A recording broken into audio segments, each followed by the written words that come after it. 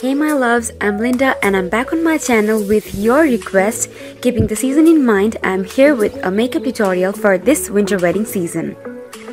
For this look, I have tried to keep it very much glamorous and wearable for every party that you might attend. You can of course change and alter the shades of the eyeshadows or maybe lip color as per your preference.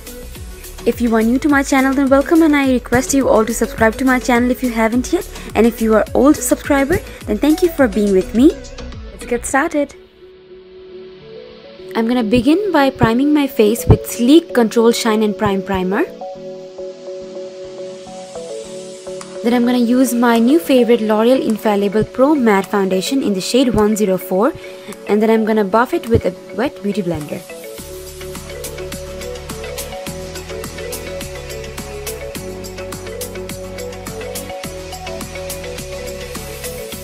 To highlight the high points of my face, I'm using Maybelline Age Rewind Concealer in the shade Fair.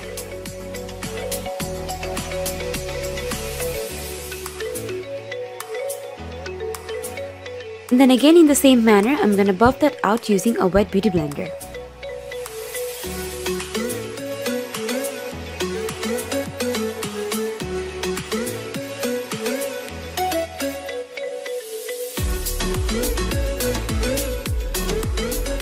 Now to set the concealer in place, I'm using my Coty Airspun Loose Face Powder.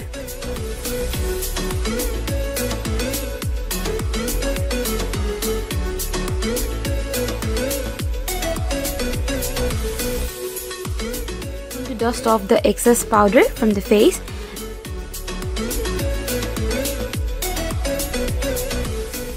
And then I'm using my MAC face powder to set the rest of my face.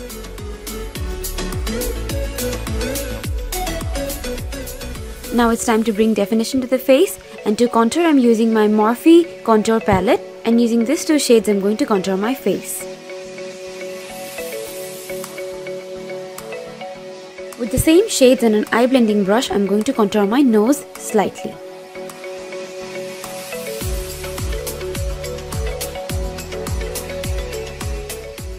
Now let's begin with our eye makeup. And to begin, I'm using my e.l.f. eyelid primer.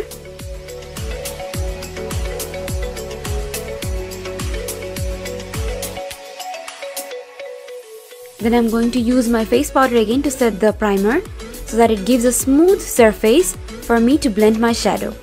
Today I'm using my Sleek Garden of Eden palette, and from that I'm going to use these two shades as my transition and crease shade. Using a fluffy blending brush, I'm going to apply the transition shade first. Using a pencil brush and the dark brown shade, I'm going to intensify my crease a little bit more. Now I'm using my NYX Jumbo pencil. This is in a pearly white shade, and this is going to make my eyeshadows look more vibrant.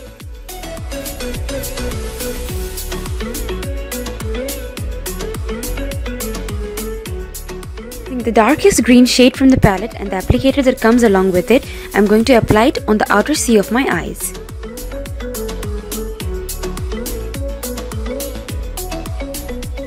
And then I'm picking up this Minty light green shimmery eyeshadow, which is very beautiful on the lids, and I'm going to apply it all over my lid, leaving a little space between the darker green shade and this green shade.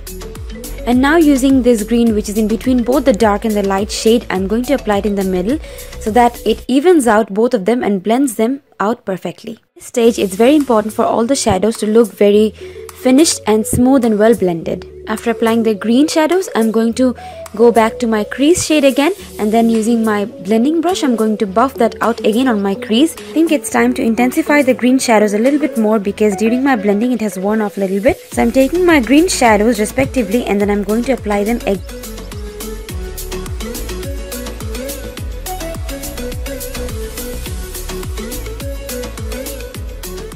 Now I'm using my Savannah Colors white pencil, and I'm going to apply that in my waterline.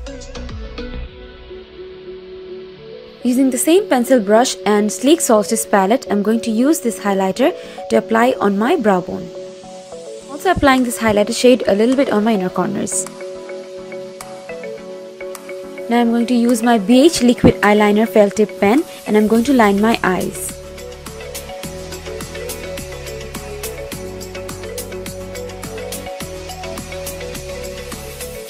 After that, I'm going to use my Bob 3D Curl Lash Mascara and I'm going to apply on both of my bottom and upper lashes.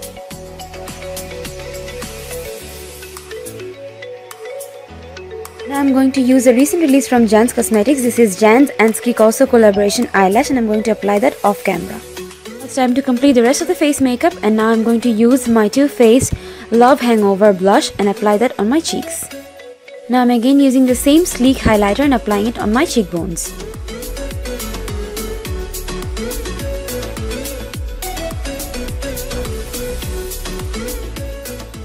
I'm also applying it on my chin, nose, and also on my forehead.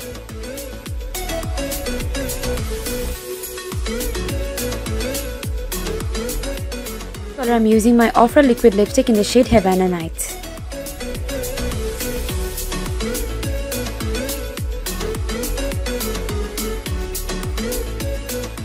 And to lock everything in place, it's very important to use a setting spray. I'm using my Urban Decay All Nighter setting spray.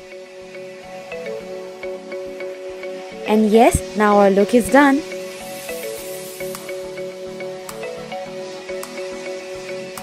After a very long time I have filmed the tutorial and I hope you all enjoyed it. And if you have, then do let me know in the comments bar. And please don't forget to share and subscribe to my channel. You can also stay connected with me in my all other social media: Facebook, Instagram, Snapchat and Twitter. I'll give you the link of all of the social media in the description bar. This is Linda signing off for the day. I hope to see you guys next time. Bye bye.